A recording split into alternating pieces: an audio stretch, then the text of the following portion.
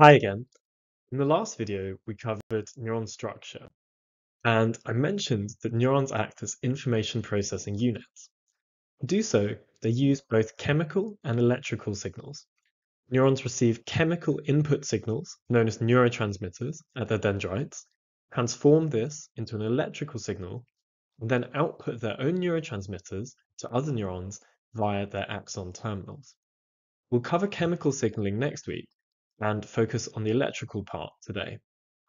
So let's start by looking at the electrical activity of a single neuron. Here we have time in milliseconds on the x-axis and voltage in millivolts on the y-axis. Exactly how researchers acquire this sort of data depends on several factors, but in general you need an electrode, an amplifier, and a specimen to record from, like an isolated neuron in a dish, or even a human brain during surgery. Back to the figure. From this sort of plot, we can observe two features. First, there are these high amplitude 1 to 2 millisecond long events, which we call action potentials or spikes.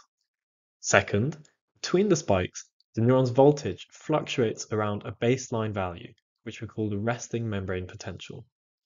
So how do neurons generate their resting potential and spikes? Well, their cell membrane plays a key role. Remember that the cell membrane separates the inside of the cell from the outside. Importantly, ions, charged particles like sodium and potassium, are unevenly distributed across the membrane.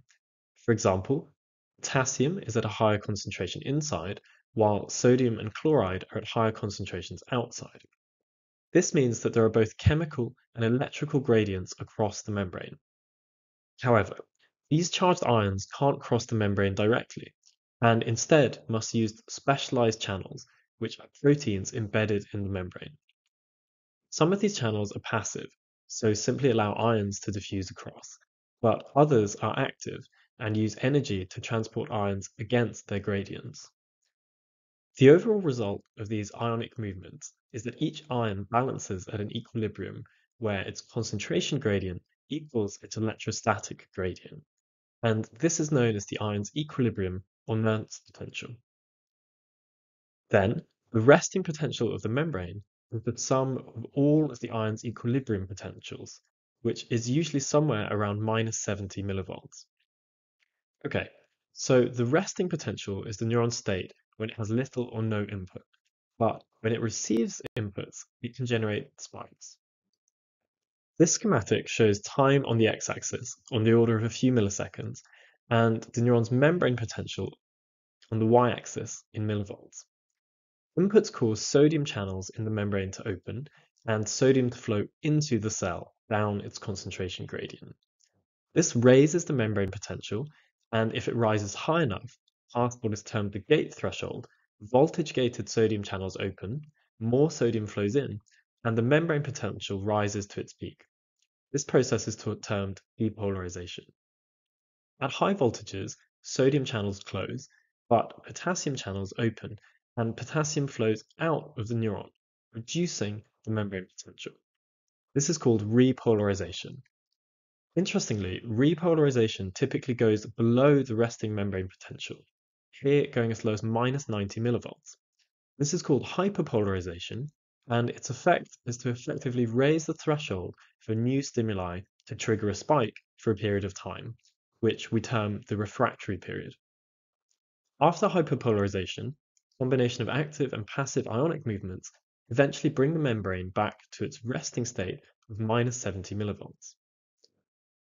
Given the complexity of this process, you may expect that spikes would be noisy, but if we return to our single neuron recording for a second, you can see that they seem to be remarkably stereotypical in their shape. And actually, if we overlay the spikes from a given neuron, we can see that they really all look alike.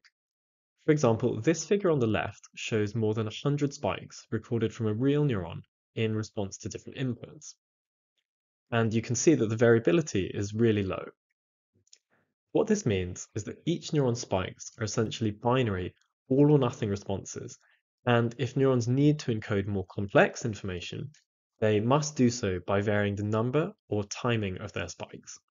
but we'll return to how neurons encode information later in the course. Back to the slide.